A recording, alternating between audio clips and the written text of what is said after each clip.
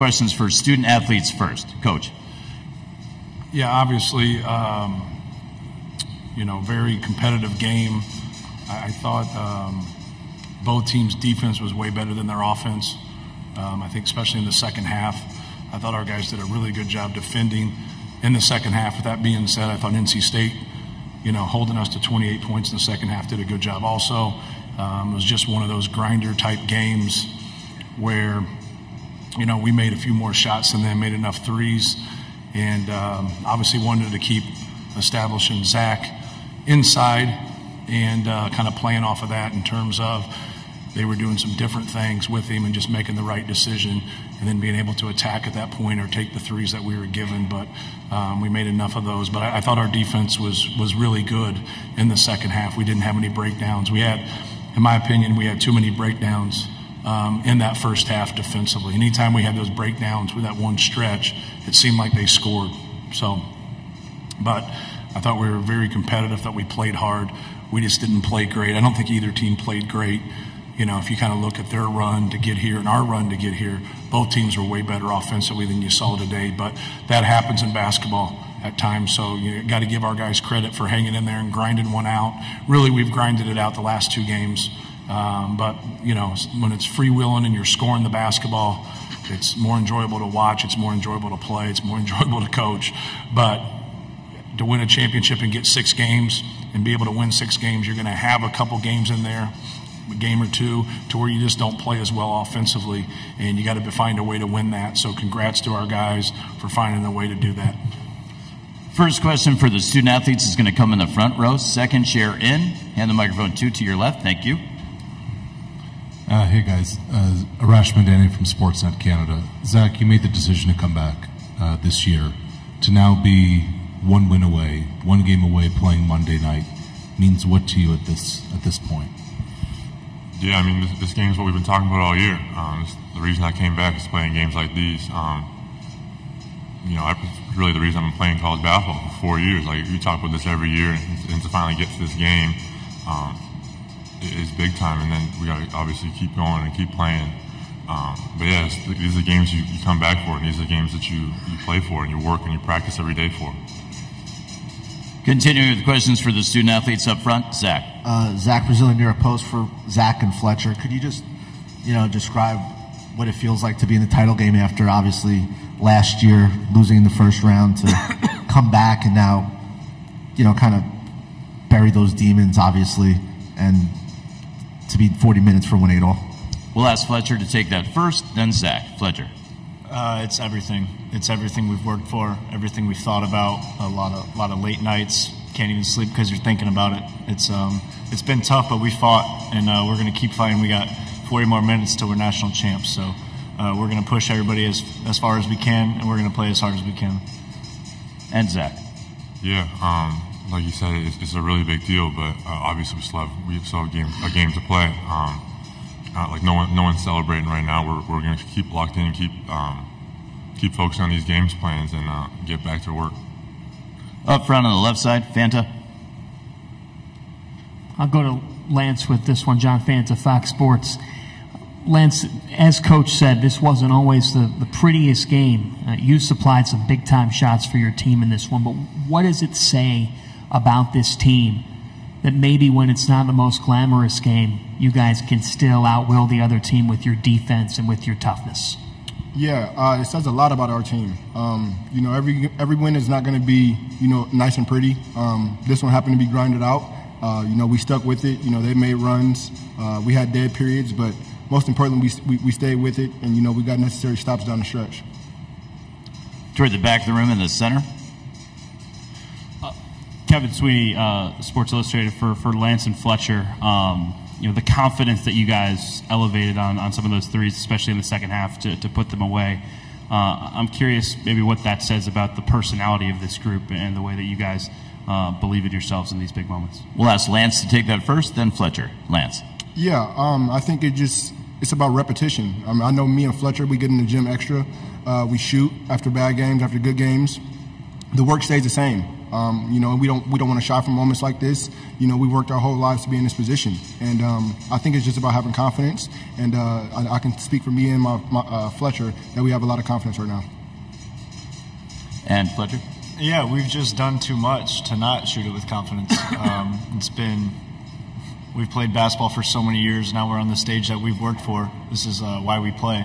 And there's no reason for us to go out there non-confident or not trusting one another to go make a play. Up front to the left, second row. Yeah, Adi Joseph, CBS. Zach, you played 40 today. Did you expect to play 40 today? And what's it going to take to come out of the title game? I don't know if I expected it, but I was ready for it. I'm gonna be ready for it every game. Like I've said all weekend now. Like, you never want to come up the game. Like, no one on the team wants to come up the game. Obviously, if Paint subs us, we're gonna sub. But if you can play every minute of the game, you want to play every minute of the game. You want to play every second of the game. So I'm never gonna complain about Paint leaving me on the floor. Final question for the student athletes before they go back to the locker room. Up front. Zach, they seem like they brought a lot of different looks to you. Had some turnovers that are kind of uncharacteristic and such. But how did you try to handle what they were doing with you defensively? Yeah, they threw a lot of different looks at me. I have to kind of be more ready for it. I think I tried to force it a few times, and that led to some bad offensive possessions for us. But obviously, kind of just when they keep going, you kind of get the rhythm and you get the flow and you understand it. And I think towards the end of the game there, I kind of picked it up and I kind of understood what they were doing, and we kind of made that run there. We want to thank Lance, Fletcher, and Zach for joining us here in the main interview room. They're going to head back to the locker room and join their teammates. The Purdue locker room remains open, and we're going to take questions for Coach Painter. Let's begin up front with Adam. Hey, Matt, congratulations. Adam Zagori, NJ.com. Just, I guess, after losing the last few years to double-digit seeds, how satisfying is this for you and your guys, and what does it mean in the light of what's happened? I mean, obviously, if you look at their run and who they've beaten, Duke, Marquette, obviously Oakland beat, Kentucky. They beat a good Texas Tech team that got third in the Big 12. Pretty impressive run. So for us to be able to beat them no matter what their seed is, I think they prove that they belong. And the thing that we just tried to sell more than anything is that we weren't facing that team that was 17-14 at one time. We're facing the team that's 9-0. But just getting a win without any of the particulars is worth it, right? To be able to advance. And I always talk about that, about trying to win a Big Ten championship. So everybody wants to talk about winning it. And I said, man, you got to get yourself in position before you can win one.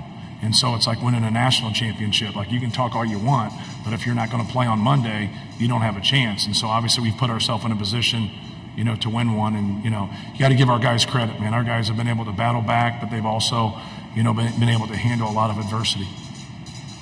Up front to the right, Arash. Hey, Matt. Arash Madani from Sportsnet Canada. It was interesting after the Elite Eight, all the emotion, all the joy, Robbie Hummel, Zach with the explosion. Today you punch your ticket to Monday night. It was so much more muted from the guys. What does that tell you about the mindset that they have going into this, and just the dichotomy kind of from last Sunday to tonight? Yeah, we talked about not getting caught up, and not jumping over the fight and being able to compete and keep our composure. And, it's when you deal with a team that's a good shooting team, sometimes, like, when they miss shots, it's like the end of the world. Like, how can I miss shots? Like, how can I do this? The number one three-point field goal percentage team in the country. So sometimes our body language, just if we miss shots, we can still win the game. And obviously you want to make those shots, right? It just kind of depends on how the game flows. But yeah, it was pretty emotional to go through that. But every team who's playing has to be, has to go through that. You had one team that's been through it. They're national champs. And so they have that experience where the rest of us do not have that experience. So, you don't want to be emotional at that time and then not go out there and play to your strengths. And I thought our guys did a good job handling that. We're going to go to the center of the room. Hey, Matt. Mark McClune, 3TV CBS 5 here in Phoenix. Hey, wondering, you mentioned the offense not being what you'd hoped it would be. Given the sight lines and just the amount of people inside the arena, how much of an effect do you think that had on just the offensive flow? I don't think it had any effect on it. I thought, we had a couple over and back turnovers like just just a couple of concentration turnovers. We dribbled into traffic a couple times. Zach was loose with the basketball. We work a lot with him on a crouch dribble just because he's so damn big. That ball's coming up high if he's standing straight up.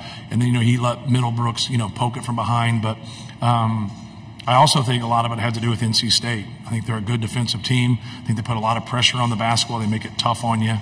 But I didn't think the environment had anything to do with that. I thought it was NC State's defense and at times our lack of concentration. Coach, move up front row. Zach. Zach Brazil, New York Post. Matt, I'm sure you've been asked this a lot, but what characteristics do you think you guys have that's enabled basically the same team to rebound the way you have this year after last year? Yeah, we've added some pieces. Lance Jones is a piece that's really helped us. I thought his defense tonight on DJ Horn was really good.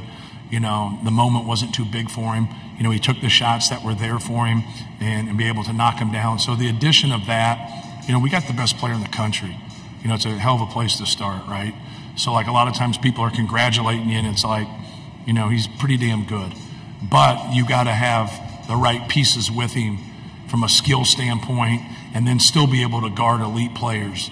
And I think we're just better in those areas. Like, we had guys step up tonight and shoot like us going 10 for 25, that's our average. We shoot 40% from three. So, like, now if we can have games where we can get more and then shoot a better percentage, that really helps him. We got to do a better job of helping him. He turned it over tonight. Braden turned it over tonight, so we didn't give ourselves a great chance there. And that's what you want. You want that complete game, and I think that's where we've been able to adjust. We haven't turned the ball over as much, even though tonight we had more than 13. So we're now 7-4 when we have 14 to 17 turnovers, but we're 27-0 when we have 13 or less. So, like, keeping that number down, and why you got to, like, jump on that and, like, have such a magic number. But it doesn't mean we can't win when we have more than 13. But so far we haven't gotten beat when we've had 13 or less. Up front to the left, Fanta. Matt, John Fanta, Fox Sports.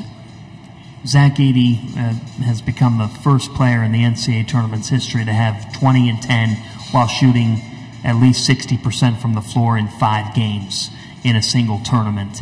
A lot of times on this stage, we sometimes see the best players could get phased or could get rattled. Right. It feels like nothing does that to him. What are you just continually seeing from this person? Right. Well, I thought they did a good job tonight. I thought they battled him. They pushed him out some. They made it difficult on him. They forced him into 5 turnovers. But he still got to his spots. And if he can get to a spot for his jump hook or he can get it at the rim, like he didn't have a lot of dunks, kind of easy ones tonight. He had to earn almost everything, whether he was going to his left hook or his right hook, and just continue to play and continue to compete. But it's really about running things and getting in that position. If he can get there, he's had a lot of success. It doesn't guarantee he will, but the numbers kind of show that once he gets there and gets settled, he's been pretty successful. On the left side, Jerry. Hi, Jerry Palm, CBS. Braden Smith obviously had a very rough first half, didn't hit any shots, turned the ball over a lot. What kind of adjustments do you make at halftime with him to try and get him back on track? Yeah, not really adjustments as much as just try to be encouraging, to tell him, like, 2 of those turnovers are over and backs. Like, he hasn't done that the whole year.